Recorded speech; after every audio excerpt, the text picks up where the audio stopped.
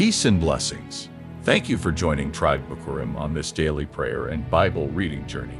We will read through the Bible using the one-year Bible reading plan and end in prayer.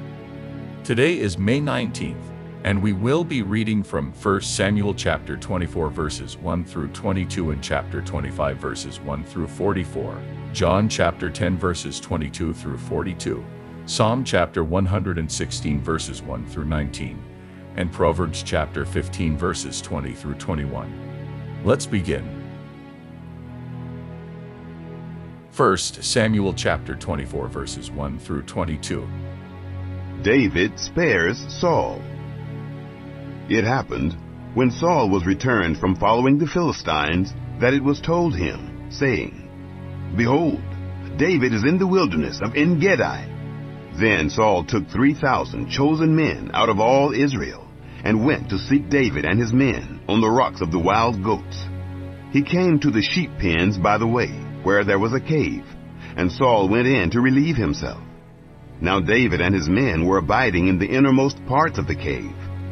The men of David said to him, Behold, the day of which Yahweh said to you, Behold, I will deliver your enemy into your hand, and you shall do to him as it shall seem good to you. Then David arose and cut off the skirt of Saul's robe secretly. It happened afterward that David's heart struck him, because he had cut off Saul's skirt. He said to his men, Yahweh forbid that I should do this thing to my Lord, Yahweh's anointed, to put forth my hand against him, since he is Yahweh's anointed. So David checked his men with these words, and didn't allow them to rise against Saul. Saul rose up out of the cave, and went on his way. David also arose afterward, and went out of the cave, and cried after Saul, saying, My lord the king! When Saul looked behind him, David bowed with his face to the earth, and did obeisance. David said to Saul, Why do you listen to men's words, saying, Behold, David seeks your hurt? Behold, this day your eyes have seen how that Yahweh had delivered you today into my hand in the cave. Some urged me to kill you, but I spared you. And I said, I will not put forth my hand against my Lord, for he is Yahweh's anointed. Moreover, my father, behold, yes, see the skirt of your robe in my hand? For in that I cut off the skirt of your robe, and didn't kill you. Know and see that there is neither evil nor disobedience in my hand. And I have not sinned against you, though you hunt for my life to take it. May Yahweh judge between me and you, and may Yahweh avenge me of you, but my hand shall not be on you. As the proverb of the ancients says, Out of the wicked comes forth wickedness, but my hand shall not be on you. Against whom has the king of Israel come out? Whom do you pursue? A dead dog? A flea? May Yahweh therefore be judge, and give sentence between me and you, and see, and plead my cause, and deliver me out of your hand. David's oath to Saul. It came to pass, when David had made an end of speaking these words to Saul, that Saul said, Is this your voice, my son David? Saul lifted up his voice and wept. He said to David, You are more righteous than I, for you have done good to me, whereas I have done evil to you. You have declared this day how you have dealt well with me, because when Yahweh had delivered me up into your hand, you didn't kill me. For if a man finds his enemy, will he let him go away unharmed? Therefore, may Yahweh reward you good for that which you have done to me this day. Now, behold, I know that you shall surely be king, and that the kingdom of Israel shall be established in your hand. Swear now therefore to me by Yahweh, that you will not cut off my seed after me, and that you will not destroy my name out of my father's house. David swore to Saul. Saul went home, but David and his men went up to the stronghold. 1 Samuel chapter 25 verses 1 through 44. The death of Samuel. Samuel died, and all Israel gathered themselves together and lamented him, and buried him in his house at Ramah. David arose and went down to the wilderness of Paran. David and Nabal. There was a man in Maon, whose possessions were in Carmel, and the man was very great, and he had 3,000 sheep, and 1,000 goats, and he was shearing his sheep in Carmel. Now the name of the man was Nabal, and the name of his wife Abigail. And the woman was of good understanding, and of a beautiful face. But the man was churlish and evil in his doings, and he was of the house of Caleb. David heard in the wilderness that Nabal was shearing his sheep. David sent 10 young men, and David said to the young men, "Go up to Carmel, and go to Nabal, and greet him in my name. You shall tell him, 'Long life to you, peace be to you, and peace be to your house, and peace be to all that you have. Now I have heard that you have shearers. Your shepherds have now been with us, and we did them no hurt, neither was there anything missing to them, all the while they were in Carmel. Ask your young men, and they will tell you. Therefore let the young men find favor in your eyes, for we come in a good day. Please give whatever comes to your hand to your servants, and to your son David." When David's young men came, they spoke to Nabal according to all those words in the name of David, and ceased. Nabal answered David's servants, and said, "Who is David? Who is the son of Jesse? There are many servants who break away from their masters these days.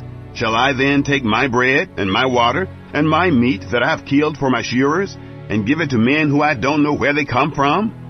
So David's young men turned on their way, and went back, and came and told him according to all these words. David said to his men, "Every man put on his sword." Every man put on his sword. David also put on his sword. About 400 men followed David, and 200 stayed by the baggage. But one of the young men told Abigail, Nabal's wife, saying, "Behold, David sent messengers out of the wilderness to greet our master, and he railed at them.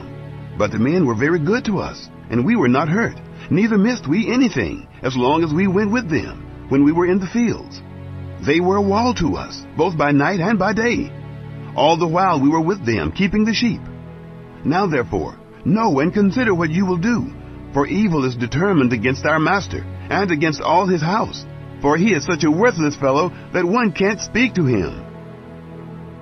Abigail intercedes for Nabal.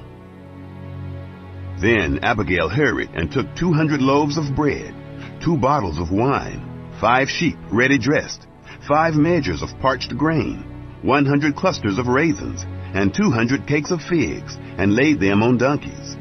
She said to her young men, "Go on before me. Behold, I come after you."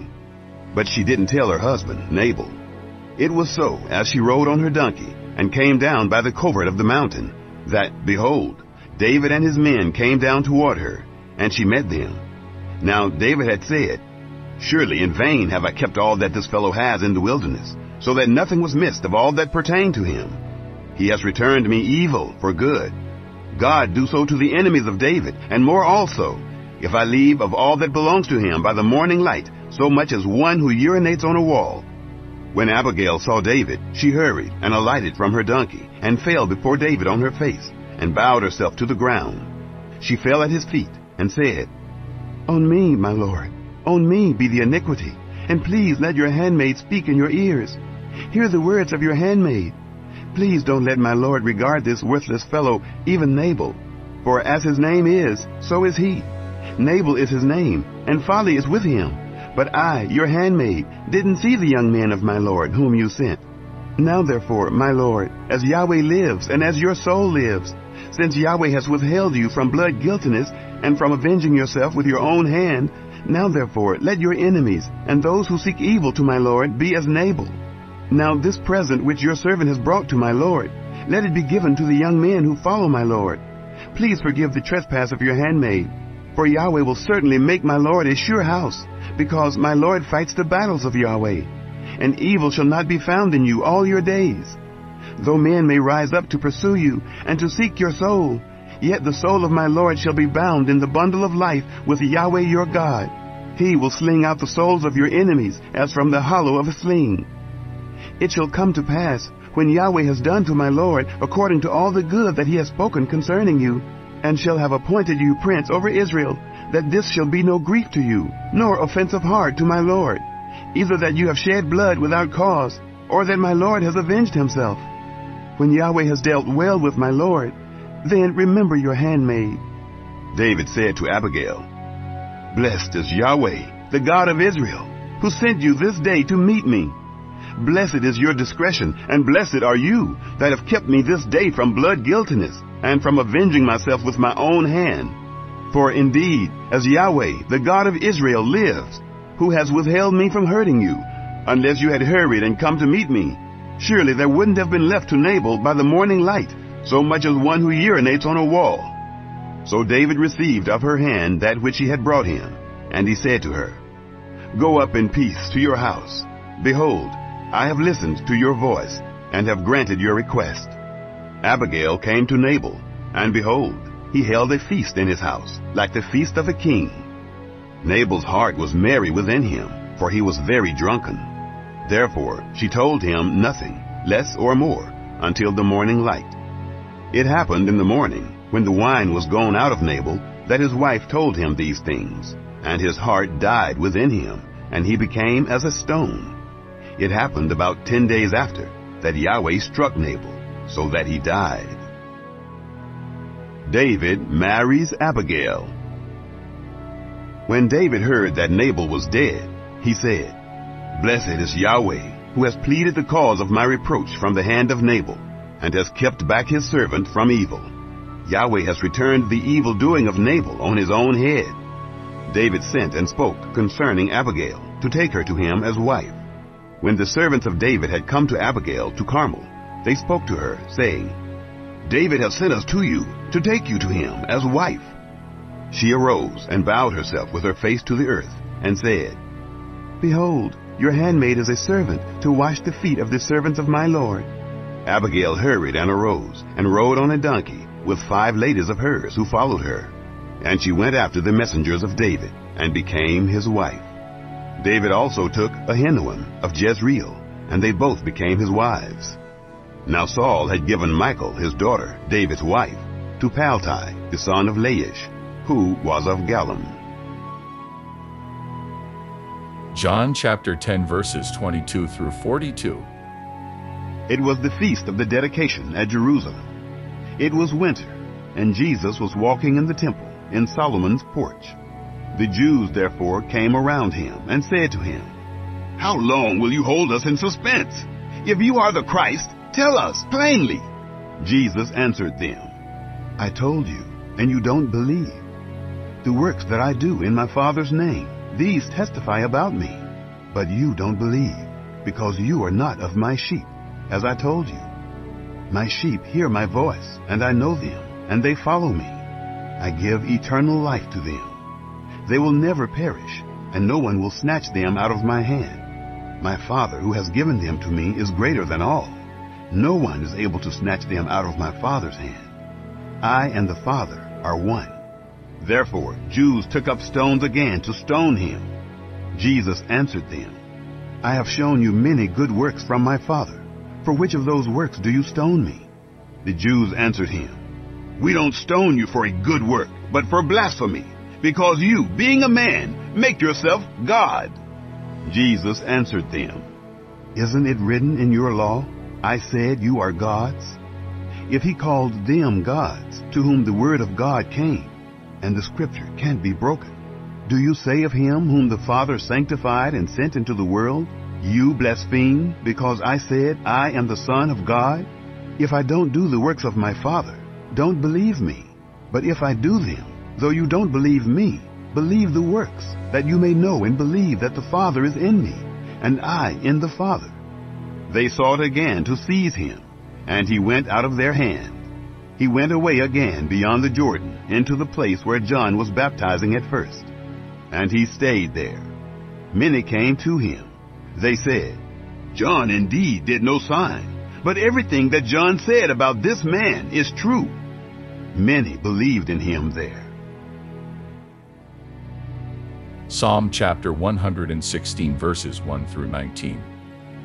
I love Yahweh, because he listens to my voice and my cries for mercy. Because he has turned his ear to me, therefore I will call on him as long as I live. The cords of death surrounded me. The pains of Sheol got a hold of me. I found trouble and sorrow. Then I called on Yahweh's name. Yahweh, I beg you, deliver my soul. Yahweh is gracious and righteous. Yes, our God is merciful. Yahweh preserves the simple. I was brought low, and he saved me. Return to your rest, my soul, for Yahweh has dealt bountifully with you. For you have delivered my soul from death, my eyes from tears, and my feet from falling. I will walk before Yahweh in the land of the living. I believed, therefore I said, I was greatly afflicted. I said in my haste, all people are liars. What will I give to Yahweh for all his benefits toward me? I will take the cup of salvation and call on Yahweh's name. I will pay my vows to Yahweh, yes, in the presence of all his people. Precious in Yahweh's sight is the death of his saints. Yahweh, truly I am your servant. I am your servant, the son of your servant girl.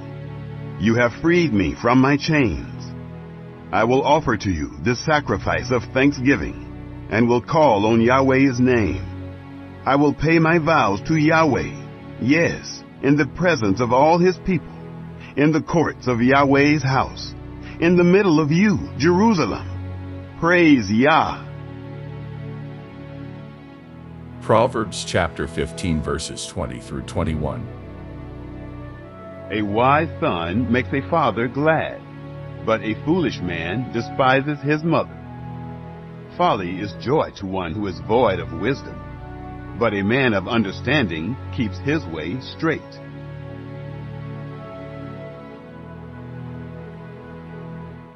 Lord, we thank you for being in our midst. We thank you for the gift of salvation and that you rejoice over us.